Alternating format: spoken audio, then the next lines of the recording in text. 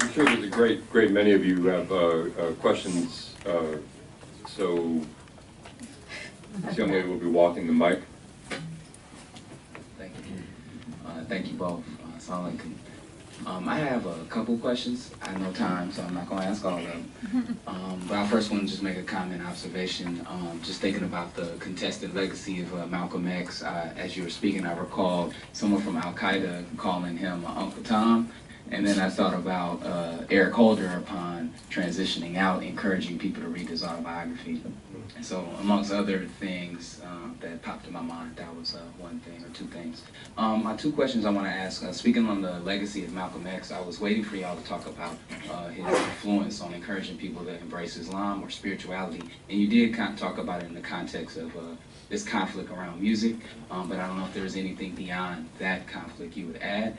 And then the second question is just related to the need sort of articulated around having a moderate hip-hop, or more so a moderate Malcolm, and to what extent does the work by Manning Marvel do that?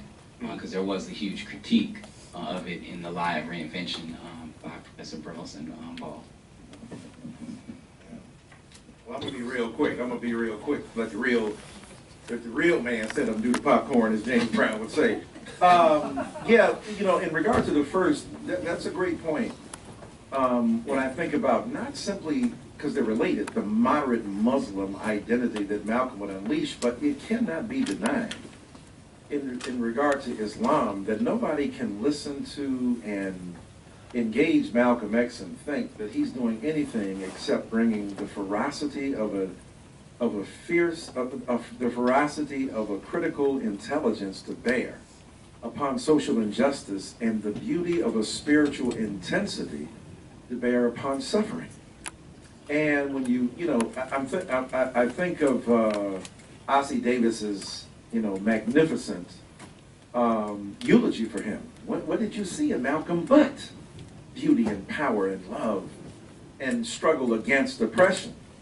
So I think it's, in other words, it's an incredibly powerful confirmation of the redemptive value of Islam and what it might mean to follow it. I know that Rushan would have much more to say.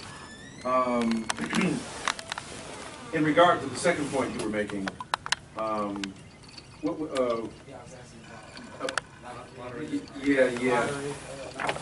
yeah. See, I happen to think that Manning Marable helped radicalize our understanding of Malcolm X, and therefore appropriated the radical dimensions of Malcolm. It's not a moderate, it's moderate.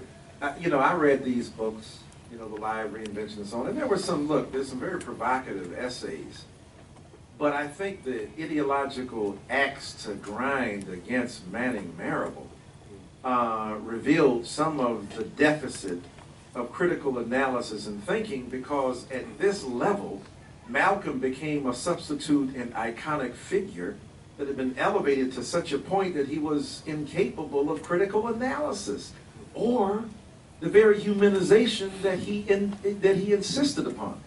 The humanizing impulse, not the moderating impulse, the humanizing impulse, suggesting Malcolm vis-a-vis other kind of touchstones of gender, but especially sexual in nature, that people find it impossible to fathom. And I think that the bravery and courage of Manning Marable was to give us not a moderate Malcolm X, but a humane Malcolm X that I think will last far longer and be of far more use than other versions of Malcolm that have been generated.